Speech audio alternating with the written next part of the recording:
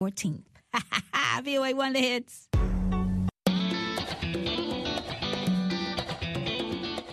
Welcome to Learning English, a daily 30-minute program from the Voice of America. I'm Ashley Thompson. And I'm Dan Novak. This program is designed for English learners, so we speak a little slower and we use words and phrases especially written for people learning English. On today's program, Faith Perlow and Andrew Smith have a report on how Taiwan pushed back against disinformation efforts in last month's elections. Brian Lynn presents this week's technology report. Finally, we hear today's lesson of the day. But first, during Taiwan's presidential election on January 13th, talk about voter fraud began to spread. In one widely seen video, an election official counting votes mistakenly gives a vote to the wrong candidate. The message of the video was clear. The election results could not be trusted. The stories of voter fraud were not true. Instead, they were the result of disinformation. Fact-checking groups in Taiwan quickly showed how the video, along with many others similar to it, were false. MyGoPen is a Taiwanese fact-checking service. It found that the widely shared video had been edited to hide an important fact. The full unedited video shows that soon after the official made the mistake, other election workers corrected it.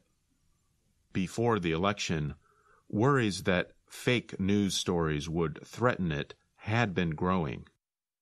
But Taiwan's response to disinformation was fast and organized, with fact-checking groups and government working to reduce it. Doublethink Lab is a nonprofit based in Taipei, Taiwan. It says its research shows that China targeted Taiwan with disinformation ahead of the election. The Chinese government has said the island of Taiwan belongs to China and should not be independent.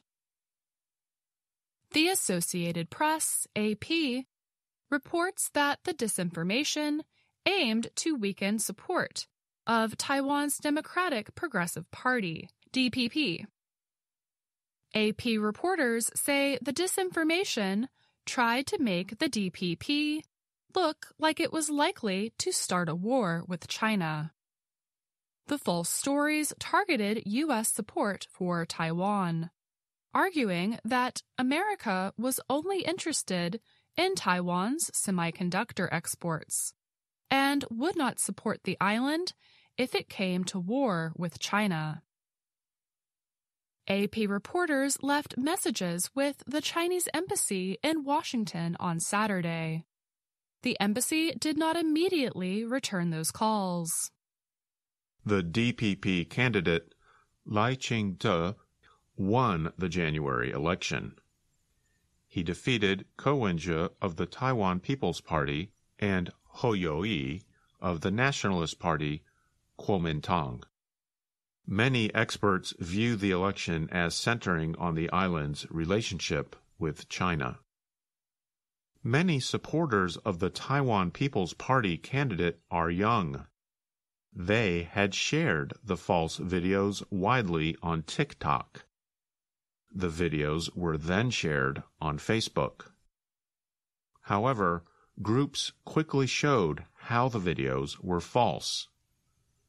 Taiwan's Central Election Commission held a news conference to push back on claims of miscounting votes.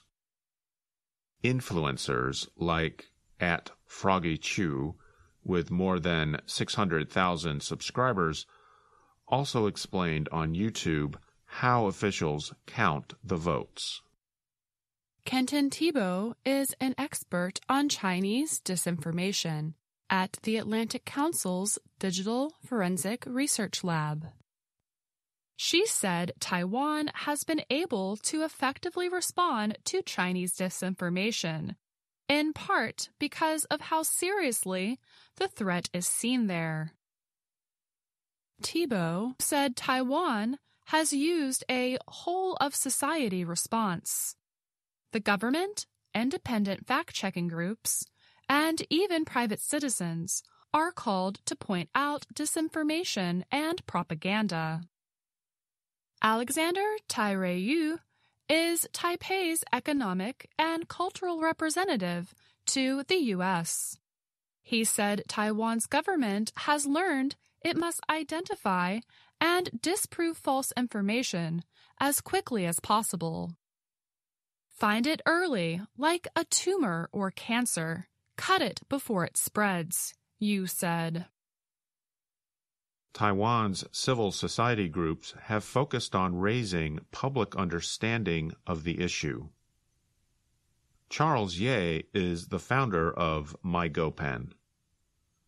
The group uses a chatbot service to help the public know if a story is false. He said he started MyGoPen because he saw how his family members would get confused by online rumors. Educating the public about fake news and the digital environment is growing, but slowly. It's like in the past when everyone dumped bottles and cans in the garbage, and now they sort them, said Eve Chu. She is the editor-in-chief of Taiwan Fact Check Center, a nonprofit journalism organization. Everyone needs to slowly develop this awareness, and this needs time, she added.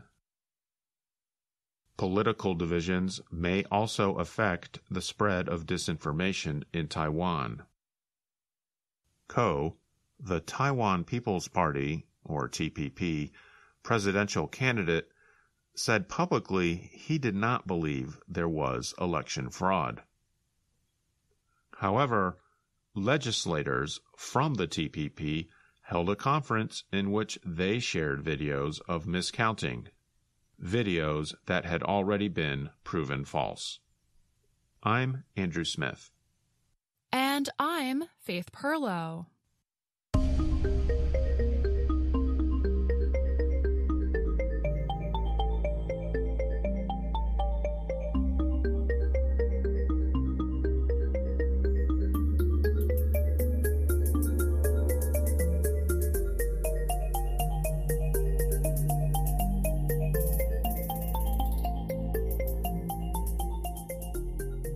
Elon Musk says his company, Neuralink, has placed an experimental brain device in a person in the first human test of the technology.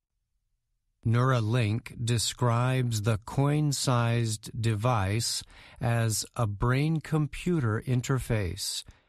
It is designed to be implanted inside the brain through a medical operation. Musk announced the news on the social media service he owns, X. The billionaire businessman is also the owner of Tesla and SpaceX. His company Neuralink aims to establish direct communication links between the brain and computers.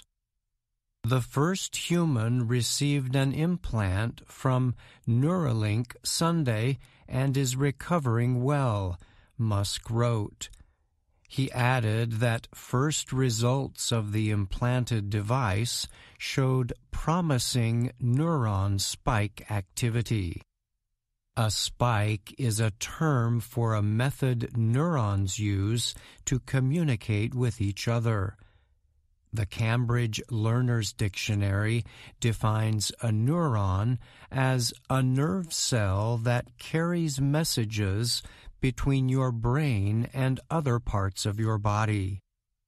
The device includes an extremely small computer and extremely thin wires that connect to a part of the brain that controls intent of movement. Neuralink says the implant is designed to treat brain disorders and help serious back injury victims regain body movement.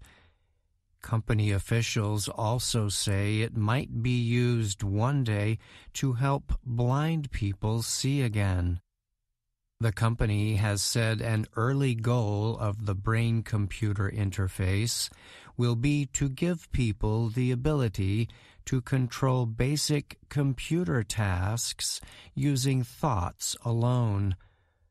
Musk says that in the future, the device might also be used to improve human intelligence in an effort to keep up with supercomputers and artificial intelligence, AI technology. The U.S. Food and Drug Administration, FDA, approved human testing of the Neuralink device last May. Neuralink reposted Musk's statement about the implant in a message on X. In another message on X, Musk wrote that the first Neuralink product is called telepathy. He said the goal of the product is to permit users to control smartphones or computers just by thinking. Musk also noted the first users would be people who have lost the use of their arms or legs. It remains unclear how well the brain-computer interface system or similar devices will work in humans. FDA-approved trials like the one permitted for Neuralink aim to collect data on the safety and effectiveness of proposed products. Neuralink is not alone in developing systems designed to link the human nervous system to computers. The website clinicaltrials.gov reports there are currently more than 40 brain-computer interface trials going on in places around the world. Reuters reported that in the past, Neuralink was fined by the U.S. Department of Transportation for violating rules covering the movement of dangerous substances. The fines against Neuralink totaled $2,480, and the company agreed to fix its problems concerning the violations, the news agency said. Neuralink carried out earlier trials of the implant using monkeys, pigs, and sheep. Reuters has also reported on the company's animal experiments in the past. Some Neuralink employees told Reuters in 2022 the company had made mistakes in its animal testing. They said the mistakes came because the process was hurried. This led to more animal deaths than necessary, the employees said. In one 2021 case, Reuters reported that Neuralink implanted 25 out of 60 pigs with the wrong-sized devices. All the pigs were later killed. Employees told the news agency such mistakes could have been easily avoided with more preparation. Last September, Musk wrote in a social media message that no monkey has died as a result of a Neuralink implant. He added that the company chose terminal monkeys to limit risks to healthy animals. I'm Brian Lynn.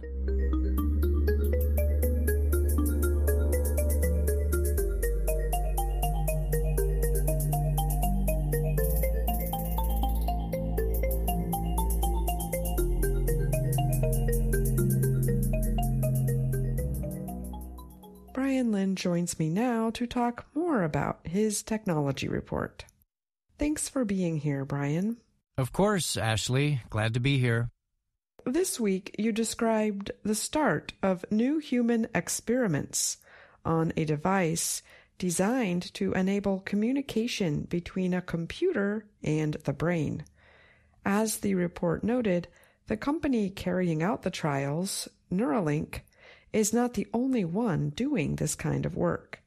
What can you tell us about that? Yes, so I noted in the report an official government website lists information about more than 40 trials of brain-computer interfaces going on around the world. Now, some of these have been going on for quite some time, too, and at least one of the companies, an Australian one called Synchron, implanted its first device in a patient in 2022. I noticed the report pointed out the first people expected to use Neuralink's device will be victims of injuries that left them without the use of their arms or legs, correct? Yes, that's right. And company officials have said this kind of technology development does take time and happens in steps. The first major progress Neuralink would like to see is the technology enabling a person to perform an action just by thinking. Once that step is completed, the company says it will be centered on building upon that. Elon Musk, by the way, has said the system could also support future products aimed at improving human intelligence, but that development likely remains years away. Well, thanks again, Brian, for answering my questions today, and thank you for that report. You're welcome. Thank you, Ashley. VOA Learning English has launched a new program for children. It is called Let's Learn English with Anna. The new course aims to teach children American English through asking and answering questions and experiencing fun situations. For more information, visit our website, learningenglish.voanews.com.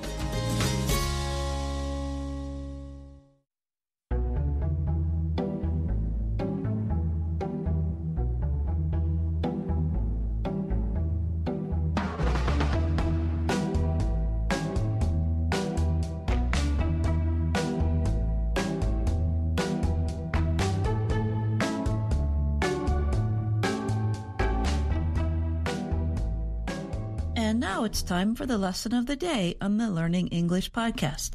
My name is Jill Robbins, and I'm joined by Andrew Smith. Hi, Andrew. Hi, Jill.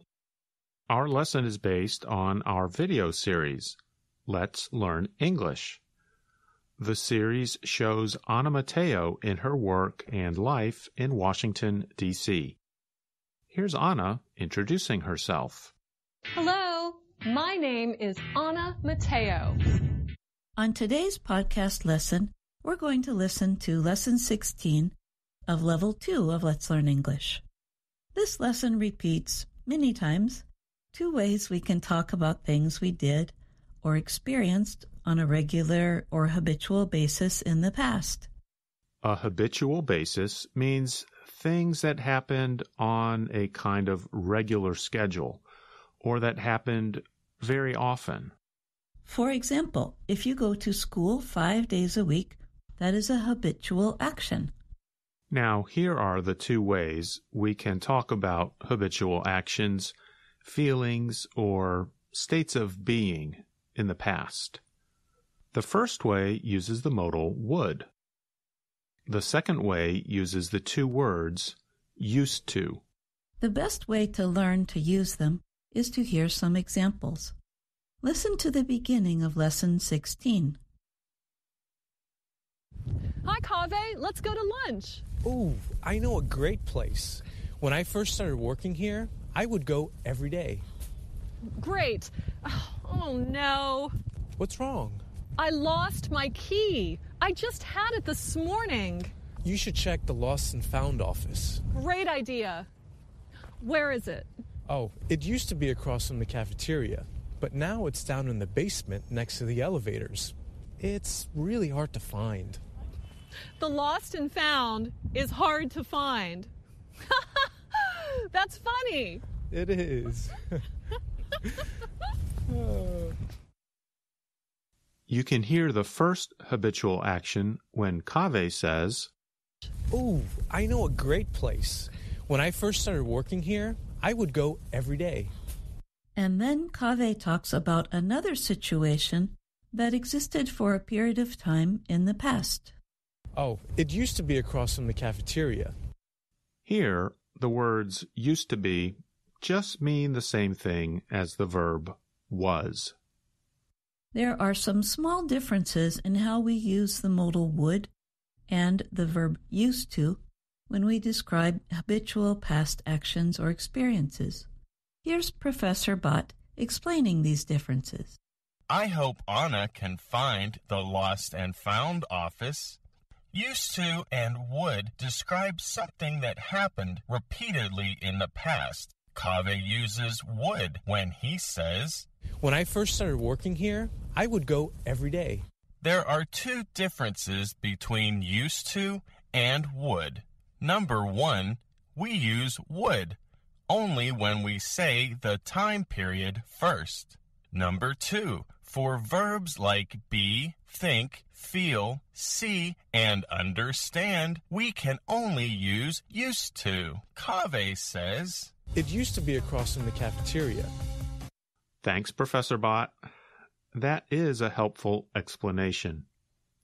Verbs such as be, think, feel, see, and understand are more like states of mind or states of being rather than actions, such as the verbs go, eat, play, and so on.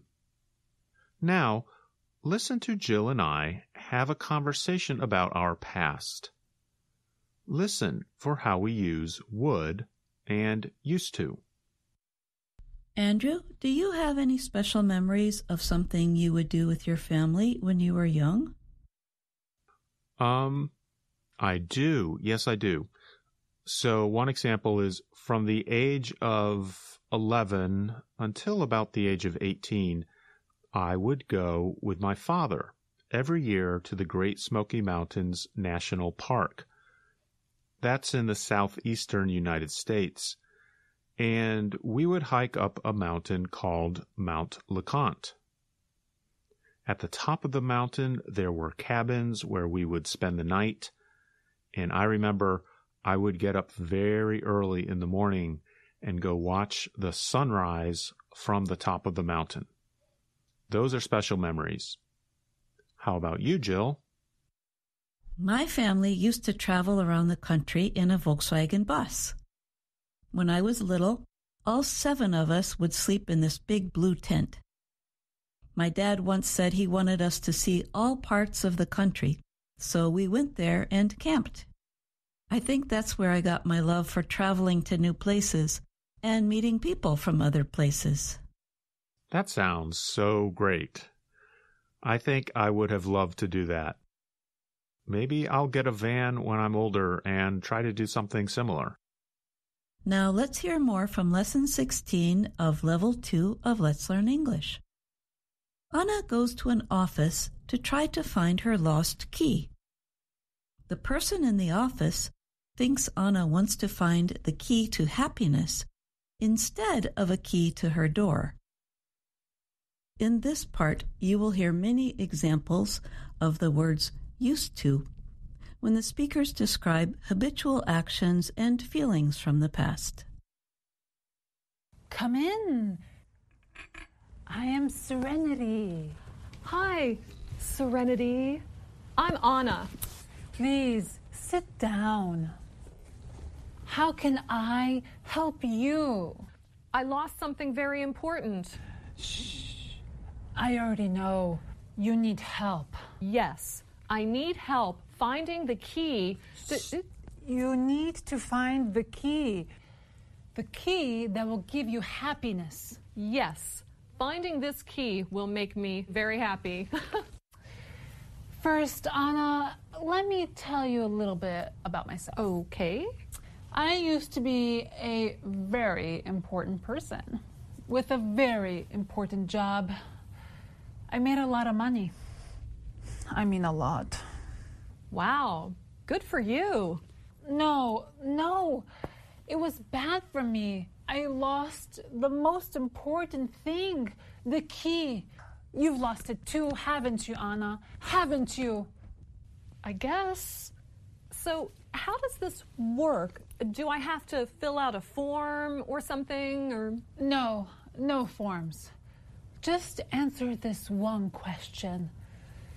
As a child, what did you used to do to feel happy? When I was little, I used to sing all the time with my family. Those were good times. Singing is so joyful. I used to sing, but now that I started my business, I've just been too busy. Too busy. Anna, why don't you sing again? I sing everywhere. I sing in the office, I sing on the metro, I sing in the elevators, I sing on the escalators, I sing in the bathroom. Serenity, serenity, I really need to find my key. Yeah. Yes, we need to find the key to happiness. No, I just need to find the key to my apartment. I used to know, but now I don't. Do you, Anna? I don't know. I think I left it in the ladies' room. You know, this isn't the lost and found, is it? It could be the lost and found. I'm lost. And I used to find joy for people. I used to find joy. You know, this is a bad time for you. I'll find the lost and found myself. Bye, thanks. I used to find joy. I used to find joy. I used to find joy. I found my key. I used to find joy. Oh, the sad woman in the office used to find joy. Well, hopefully she will find it again soon. Listeners, what are some things you used to do when you were younger? What would you do when you played with your friends? Write to us and let us know.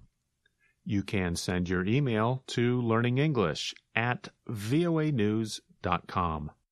Remember, you can always find us on Facebook, YouTube, and Instagram. Thanks for listening. I'm Dr. Jill. And I'm Andrew Smith.